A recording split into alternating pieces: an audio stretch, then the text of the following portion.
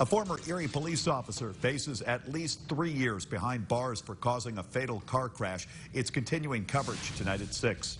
Jackie Roberts was at Cheryl Frey's sentencing today and has much more in the newsroom. Jackie? Sean, Cheryl Frey was emotional in the courtroom today, telling the judge she apologizes for the pain that she's caused, but the prosecution says she still doesn't grasp the magnitude of the situation. 48-year-old Cheryl Frey being taken into custody for the first time, more than a year and a half after causing the 3-car collision that killed 57-year-old Wade Schulte.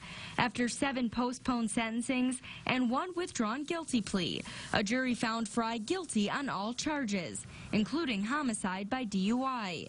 Wednesday, the judge sentenced her to 3 to 6 years in state prison, followed by 3 years probation.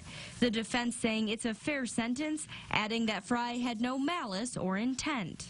She had secured a designated driver throughout the night, and but for a altercation with the designated driver minutes before this accident occurred, she would never have been driving. But prosecutors tell us Frey consistently showed a lack of remorse. The assistant district attorney says her first attempt at an apology was in court for sentencing. The word I use and the word I'll still use is that she was indifferent to what happened to the victim's family, and her goal throughout this entire process was taking care of Cheryl Frey, and I'm glad that she was not able to do that, and that the system worked in the way it's supposed to, and that she was held responsible. The victim's family also commented on the defendant's failure to take responsibility.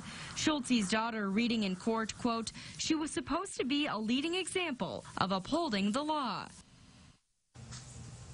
The crash happened on Route 99 in McCain Township in February of 2017.